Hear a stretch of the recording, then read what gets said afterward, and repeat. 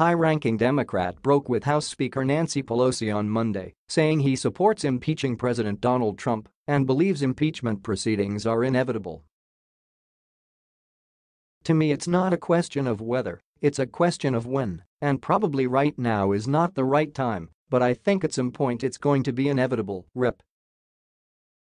John Yarmuth told CNN's Aaron Burnett on Aaron Burnett Outfront. The comments put the Kentucky Democrat, who's the chairman of the House Budget Committee, at odds with Pelosi, who said she does not currently support impeaching Trump, even though she believes he is unfit to be president, according to a Washington Post magazine interview published Monday.